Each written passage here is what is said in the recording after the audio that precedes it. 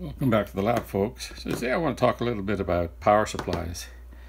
So, for portable equipment, rechargeable battery power supplies are ideal. They're pretty good. You can't really beat them. They're very, very low noise and they're isolated, but you have to recharge them all the time. And they're not really practical for something that sits on your bench or sits in one place all the time. For those things, you can always be tempted to put in something like this, a little switching power supply.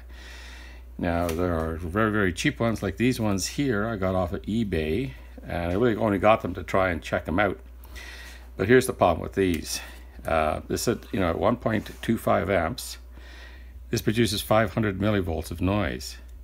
And this one here is even worse. It's 1 volt of noise. And on a 5 volt power supply, that's quite a bit of noise. So yeah, these ones are to be avoided. They're nice and cheap, very attractive prices on them. I think these ones were both less than $5 each. And you can go up to something like this little Morton Sun unit, and Meanwell also make pretty good, reasonably priced power supplies, but they are a lot more money. However, they produce a lot less noise. I mean, this thing here produces maybe about 50 millivolts of noise at full load, but still producing noise. And I try to avoid that as much as I can, especially in here in my lab. I don't like the idea of switching power supplies, radiating noise around, getting into my oscilloscope readings and stuff like that. It's bad enough in here as it is, because a lot of the equipment does have these built into it and I can't really get them out. So whenever I build something, I try to go with a linear power supply. And here's an example. So this is just a little linear power supply powering this thing. This thing here, it's got its own regulator in it, so I didn't have to put a regulator on this. So all I have here is a bridge rectifier, some filter capacitors, and a little transformer. And this is the way I would normally do it. I would put together something on a little bit of a breadboard like this. This is just a generic little board I had made up for building, random little circuits like this. And the reason I don't go and get a PC board for this is because this was unique. This was the only power supply I've made in the last few years. It's exactly like this. So I didn't want to have 4 or 9 spare boards lying around that I'm never going to use unless I have exactly the same solution to solve. So what I've been thinking about is designing a power supply board like this, a little board like that can be used for many different things. So something that is versatile. It can be configured in different ways. It can be figured as regulated, unregulated, 5 volts, 12 volts, whatever you want. So that's what I want to do today. And we're going to do it with the help of our friends over pcbway. They're going to sponsor this video, and I'm going to talk about them a little bit more later. As it is right now, I'd like to go up the stairs to my office, and I can show you what I have in mind for this, and we can design it, do a layout, and then go over to pcbway and order up the boards for it. All right, here we are up in the office. We've got our dip trace open here, and we're going to design this little module that can be configured to whatever we want, or at least that's my plan. So let's have a look here. Let's start off with some terminals. We'll have a terminal in the input here. We'll have a terminal in the output here. And just 2-pin terminals. So this will be AC in, and this will be our DC out over here. And we're going to need is a bridge rectifier. Now what I want to do here is I just want to use diodes. The reason I want to use diodes is because I can put in different size diodes, and diodes such as 1N4000 series or 1N4148s are so ubiquitous and so cheap, so that's what we're going to use. All right, so we'll configure a bridge rectifier here. This way, this one this way, this way, and this one this way. Let's connect them up. And we can connect up our AC at this point. So we'll have something coming up here, coming down here. And we want to put some filter capacitors in, but I want 2 different footprints. So in the schematic here, I'm going to put in 2 different capacitors. You'd only normally put 1 in, so that these footprints can overlay each other. So if you have a need for a small capacitor, just put it in the small one, and if you need it for a bigger capacity, put it into the bigger footprint. We've got an 80 mil radial, and we have a 200 mil radial. So I'm going to use both of those. So let's get one of those in, and we got one of these and put it into And regulators. So I want a 78 series regulator and a 78L series regulator. So we'll got one. This one here has got a large heatsink, so that's the one I'm going to put in for the 78 series regulator. And this is 78L series. It's a TO92 package, so that go in here. And let's hook all this up now.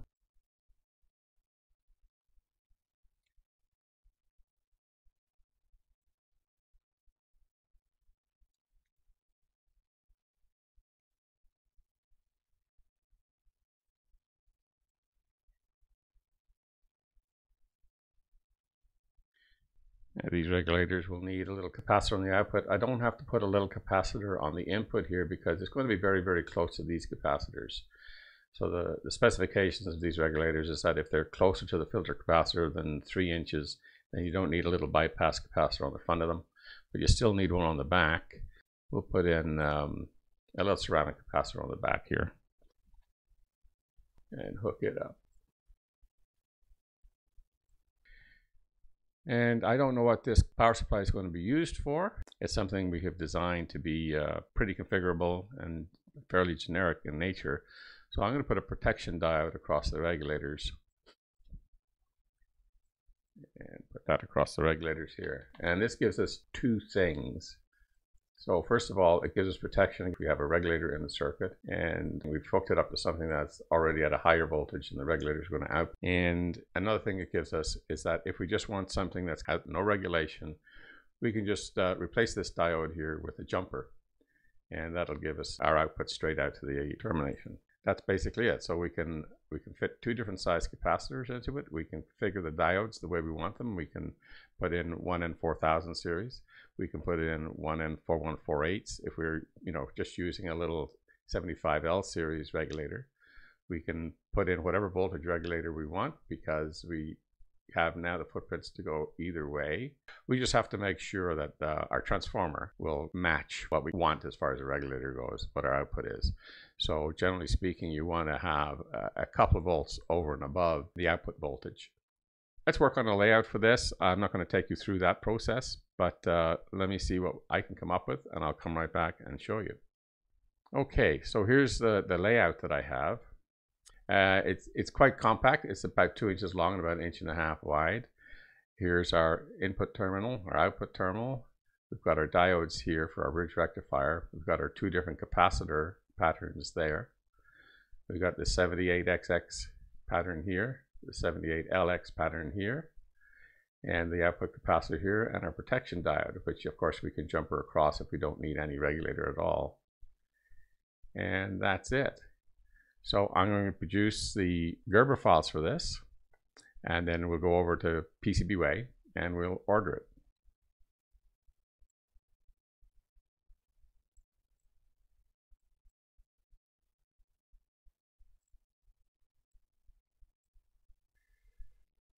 Okay, here we are over pcbway, and remember that if you're new to pcbway, you get a $5 coupon. So basically, your first board is going to be free as long as it's under 100 millimeters by 100 millimeters. So let's go here to instant quote, and we'll go over here to recorder, and we'll add a Gerber file here. But that's the file we want.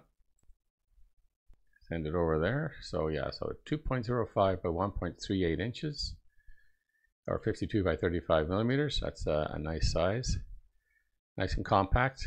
And let's get it in red. So you choose your color. It's a 2-layer board. It's detected that from the Gerber files. Detected the size. I'm going to get 10 of these. Everything else is okay. The spacing's okay. Hole sizes are okay. Silk screen's okay. Surface finish is okay. Everything else is okay here. Now all I have to do is save that to the cart.